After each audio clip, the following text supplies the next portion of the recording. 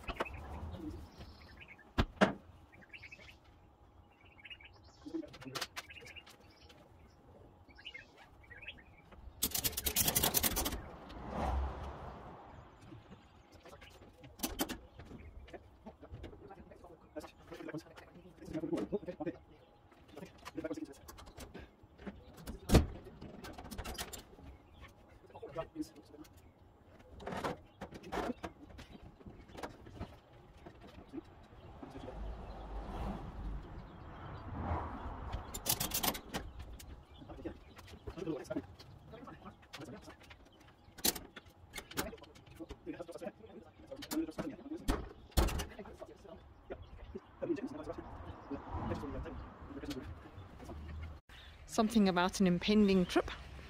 Montgomery Ignatius seems to know something's up.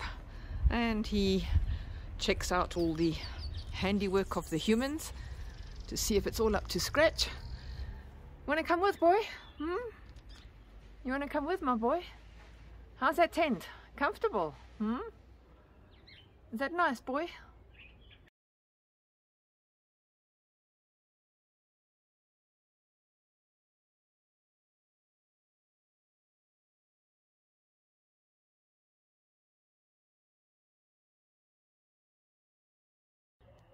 Bruno's looking rather spiffy this morning. She's getting excited for the upcoming trip. George has done some last minute tweaking and he's connected the solar panels to do a test run on that. And I'm going to go around and open up the back and show you what the packing and situation inside looks like so far. Inside Bruno, it was rather hot when I opened her up. We've started adding all the goodies for our upcoming trip. We've got another 2 days and we'll be on the road. And yeah, our interior net, which is one of the handiest things in the vehicle, has started taking shape. Back box is in. This ammo box is not in yet. That's where George puts his toolbox. And then this is the back seat box with a table. There'll be more things packed on this side.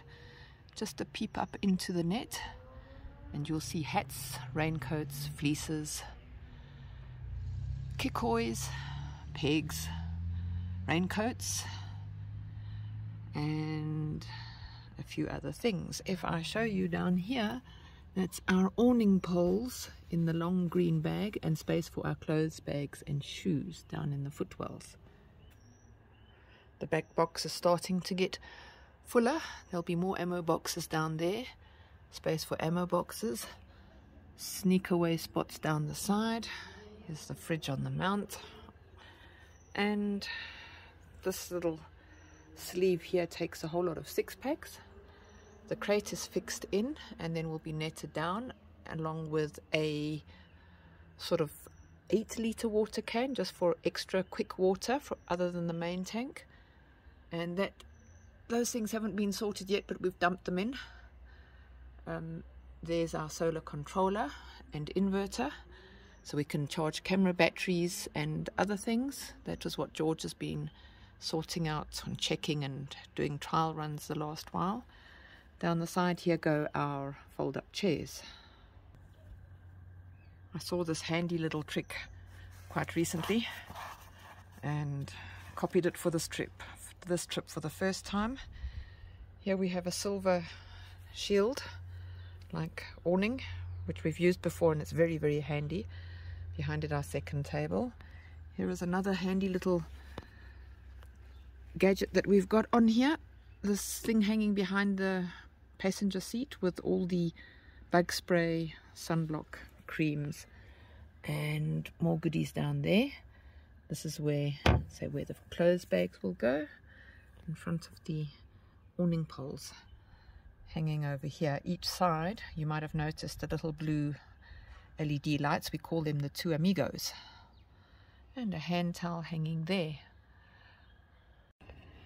Some of you might be wondering what these are. And I will show you. That's what those do.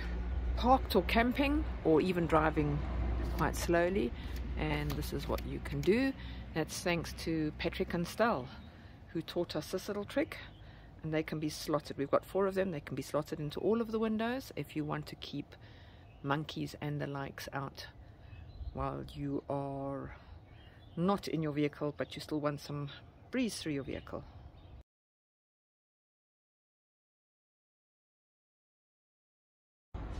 We're ready to roll.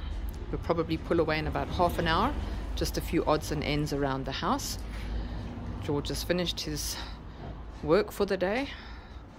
And yeah, we'll be hitting the road. Half an hour. And here's Bruno inside. It's still able to see through the top. Fridge is packed. GPS fitted. And everything else And all that remains is to shuffle cars and lock up houses and garages, and as I said, a last few odds and ends.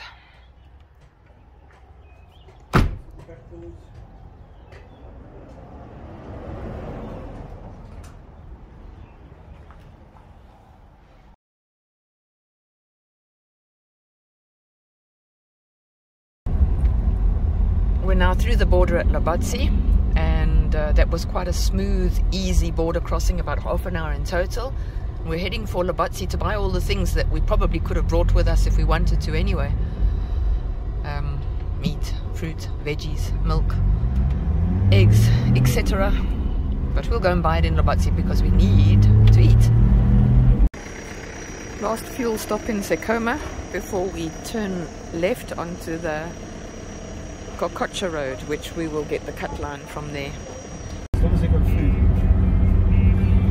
Heading out of Sekoma south now towards the Mabua turnoff on the cut line, which we hopefully will get there at about half an hour's time.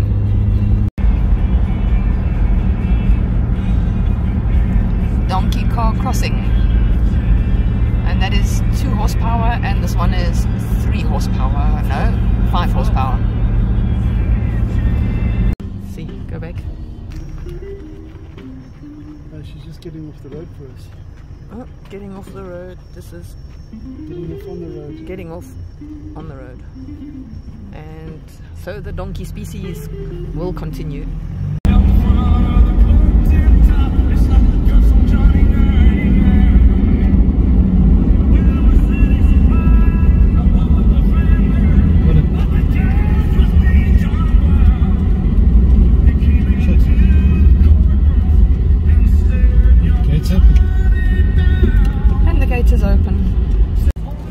Is telling us something for a couple of reasons, and we need to blow our tires down. We need to let our tires down first. So this tree must have been used many times before for people letting tires down before they go onto the thick sand on the Mabua Road.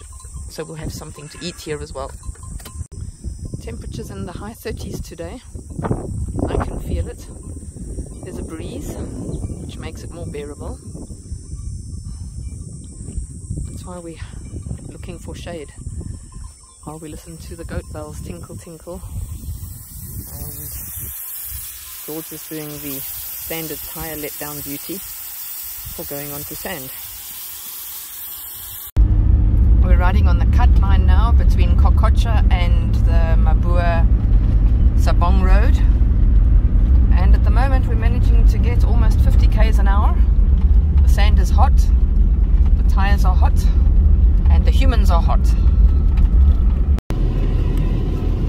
This is so cute, watching them daddy daycare with his nice little brood running along in front of us.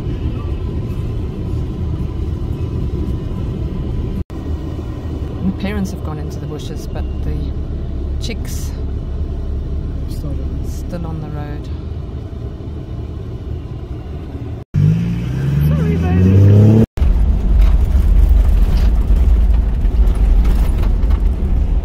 The road to Mabua is an ostrich crossing.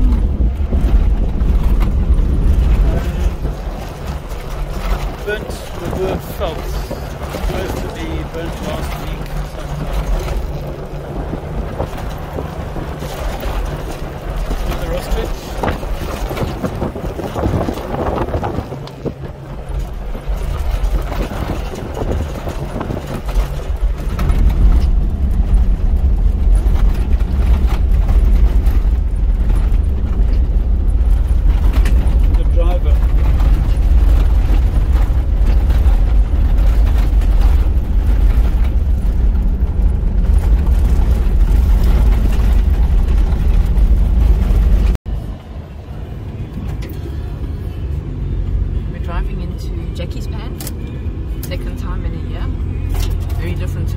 Last time when we drove into Jack's Pan, it was December, it was quite green and we'd had some thunder showers.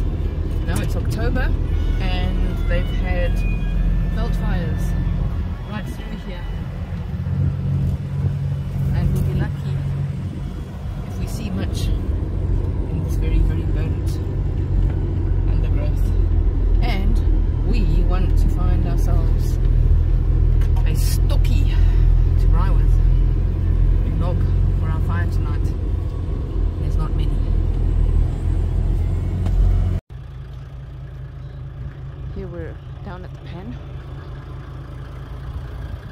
very dry, bleak, but at least this part has been spared a bit of the burn. Right in the distance over there, I'm sure I can see vehicle. We'll head around that way and see what we can see. After a nice cold drink at Jackie's Pan, we've done a little bit of camp setting up. Somebody's tried to create a shower and toilet, but no luck, and chewed up.